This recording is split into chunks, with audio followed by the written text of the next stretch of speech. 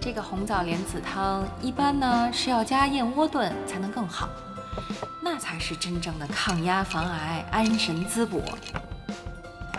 老方法需要隔水炖，不过我觉得你肯定学不会，所以啊，你就用小火慢慢炖。炖多久啊？最少3个小时起。那么久？好吧，我回去自己炖吧。哎，对了，彩虹，你有事儿没事儿啊，多让季老师往你家跑跑，多对丈母娘献点殷勤，然后啊，好好培养感情。知道了，都听您的，娘娘。这就对了嘛，那一来二去就熟了。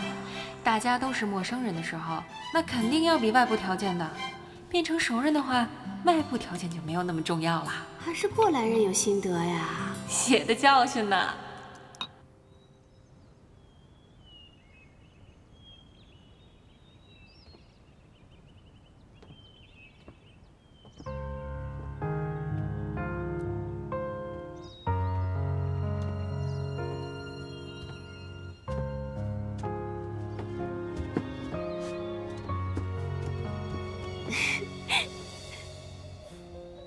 送你。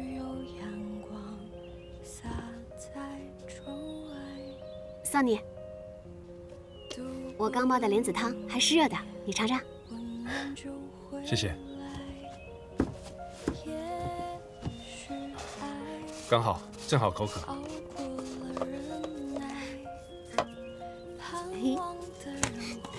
哦，好香啊！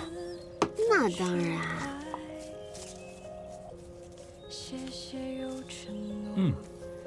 好喝哎。一起喝吧。专门给你做的。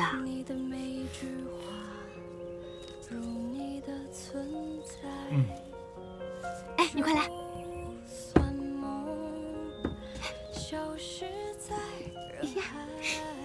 记录下这个珍贵的时刻。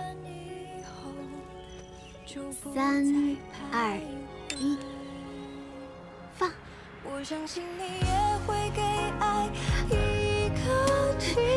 季华，我爱你。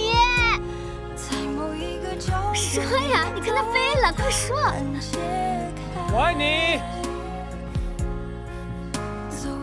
季华，你笑起来真好看，你应该经常笑。是吗？当然了，不笑的时候像个杀手。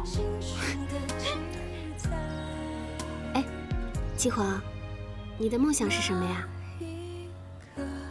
近期吗？我想我妈早日康复。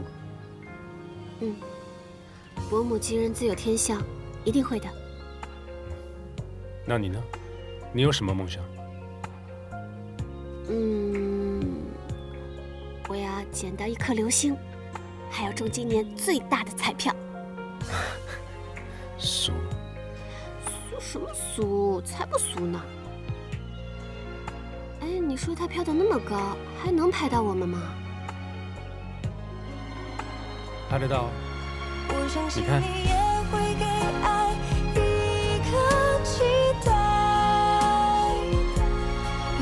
最沉重的爱，我已经明白，给爱一个期待，我一直都在。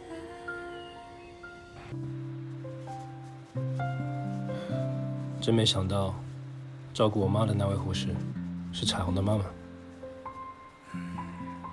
怎么这么巧啊？得，把你未来的老丈母娘给得罪了，我看你今后怎么过。